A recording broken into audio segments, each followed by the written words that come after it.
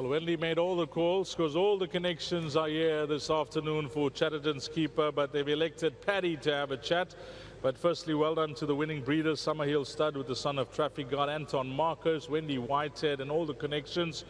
Wendy, a very good debut from your horse. Yeah, very nice, Dees. He's a lovely horse, this, and hopefully he goes on from here. I just want to say well done to Paddy. It's his first win in his colours, so well done to him. That's absolutely fantastic. It's Valerie and Tremaine's first horse that they've owned as well. And to Jeff Perkins and to Ian Howard, well done, hey. And to Dean Gaffney, Dean's here as well. It's fantastic to have a nice win early in the day. I mentioned that debut because the way he was finishing over 1200, I would have been a bit more confident over 7 furlong, but what a ride from Anton. Me too. That's what we're a little bit worried about, but he ran a nice race today.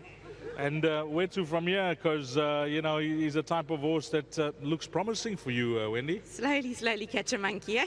Anything else from your side? Oh, we've got a couple of chances later on in the day.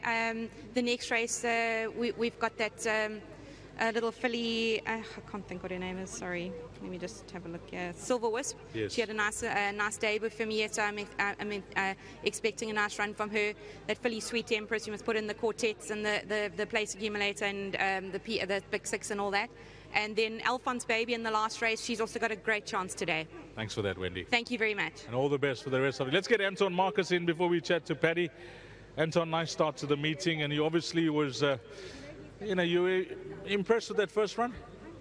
Yeah, I just went for a horse that I thought maybe had a little bit of scope, you know. I mean, I wasn't privy to any information at all, you know. You were on the winner? Yes, I was, but I wasn't privy to it prior to asking. Okay, sure. That's what I meant by that. Okay. Yeah, and he went down very well, and he came back nicely. I think he's progressive. I think he'll get better, Dees, the more he races. I was quite impressed with today's win. I know there wasn't a tremendous amount of depth with respect to the others, but I thought it was a good win, Dees. Got an announcement upstairs?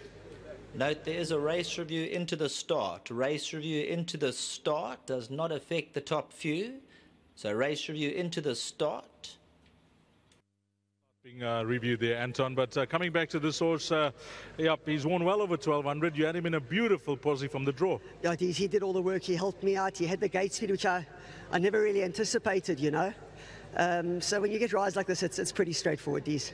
On Sunday, you were a super help. You were a great help. I got a lot of messages saying thanks for those interviews that we did in race number 1 because you really helped the guys out. Can you do the same today? Dees, yeah, look, I've got a competitive card again. I thought Duncan's I thought they had outside chances. I'm not sure how easy it's going to be for pick a winner from barrier 7, despite the fact that he's come down in the ratings. He'd need an ounce of luck from there, you know. Lavalette, maybe the blinkers will improve her. Sure. Probably better over a bit further and looking at her form, possibly even the turf, you know. But I mean, I still thought they were rides that could earn. And Glenn's filly, I mean, everybody knows she's pretty tidy out the gate. She's quite an erratic filly, you know. But I thought she was a big runner in that race, Dees. The one big question I have to ask you with regards to Roy's Psycho is the distance.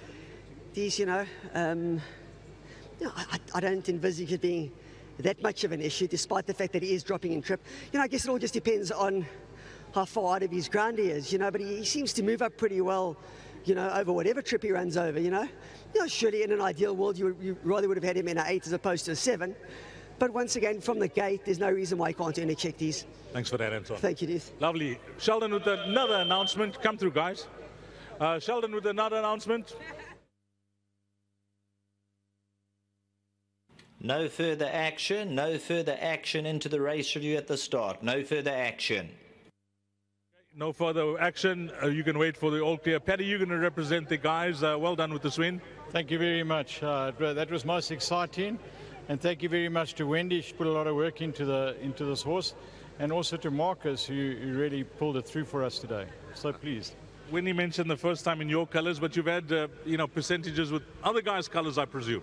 Yeah, that's quite right. So I got away with having to speak on this after the race, but yeah, this is very, very exciting and very new for me, but I'm very happy. The colours, do they mean anything? I see it's orange, blue and white. No, well, it's more of a blue and blue and red, yeah. So, Okay. but yeah, that was fantastic. Wendy sorted it out for me, and I'm so happy. It's so nice to be here, and also Ian is a good mate of mine, and we're really enjoying this. Well, Paddy, all the best to yourself and your partners, and there is enough champagne for all you guys.